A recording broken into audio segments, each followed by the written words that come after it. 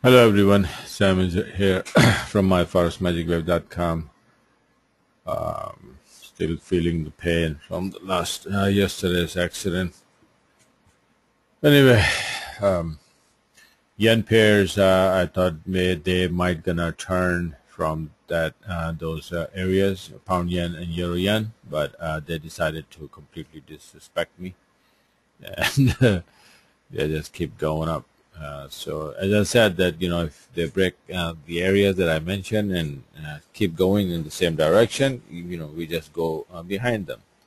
But when I mentioned these areas, they are mostly like possible turning points, and we just make sure that at those areas we just be careful. Um, you know, Opening a trade, there may be a turn. If not, then just continue in that direction. Now, similar situation here we have in the EUR-USD 4-hour. This is a bad pattern that let me see if I have the chart. I opened it up. I don't know. Right here, I think this one. Yeah. See, this is the chart that I made, and I sent out to everyone that we're gonna start going long from here towards point D. To make a possible bad pattern, which is the calculation for this is the first pullback B is 50%, and then second pullback is D. But the C point usually comes around 23.6%, which this level hold here, and this bullish candle gave us a green light that we're gonna start going up. We did, and here. See, it breaks a level and then it comes back and tests it and then continues. So this is the level here that we went up, we broke it, we went up, we came down testing, and from here I was hoping that we will continue going up towards point D to finish this bad pattern around 3770. So far this one at least expecting my analysis.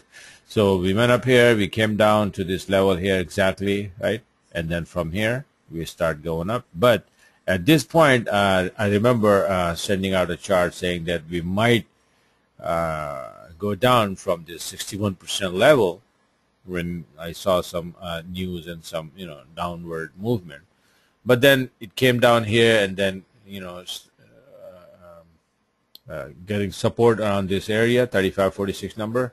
And then start going back on the same direction, to the upside to finish this bad pattern. And now we are very close. We are at 3740, and now this number that the bad pattern finishes at 3770. And this, if you draw this black TL here and place it here, the channel is also coming around that area, 3770, 3780. So as long as we get there, we're going to be watching to see if this area holds.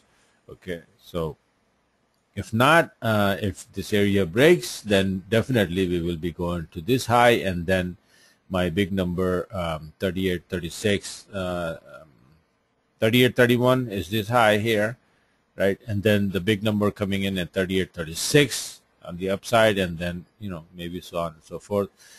We got several upside numbers in the sheet. But this is the area to watch. If you're long, just be careful around 3770, 3780. See what happens. And then if we start flipping from there, the bad pattern will be finished here. So if we will have a reaction, then we're going to start going down. Then you see for short entries. If not, we will continue going long on this pair. After NFP, somehow yen pairs and USD pairs both going up.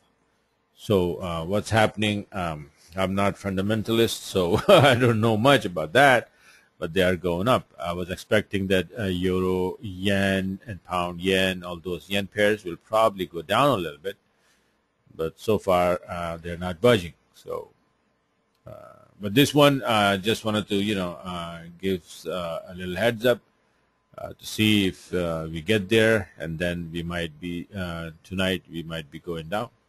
Okay, so let's watch it and use this the template that I sent out.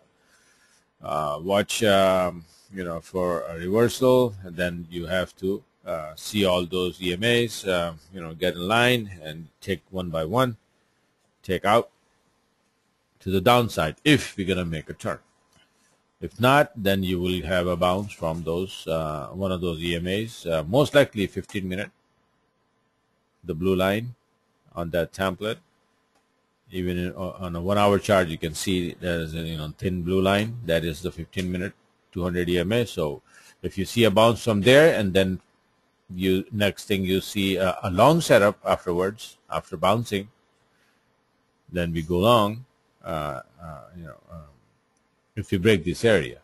But if not, and if this area holds, we're going to start coming down, and then you will see break of these like 200 EMA, then 15-minute, and then you will see these EMAs will act as resistance, and then the price will start keep dropping after finding these EMAs as resistance. So this is the strategy we use, and just watch this number in this area, okay? And let me see if I can show you the weekly chart, what's happening. This is what's happening. So if that area breaks, you know exactly where we go on this huge trend line. Maybe this is the target for big boys. Who knows? You see this here? Okay, and this 127 number of this drop here, that's coming here. So it could be, if you see this one big drop, then you see A, B, and then C.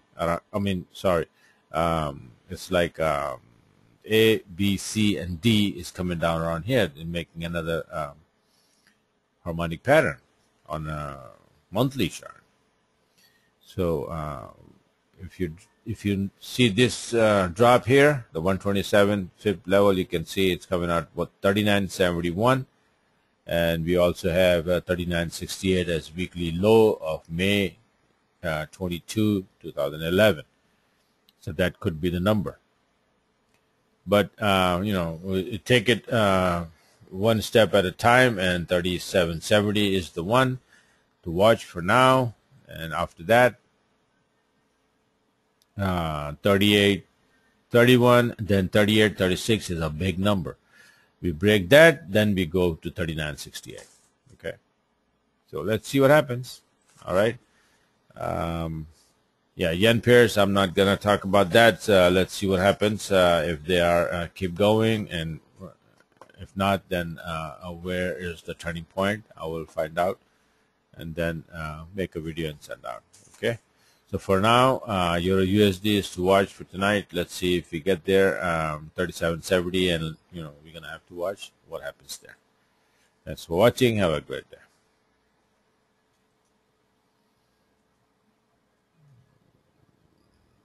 What did I do here?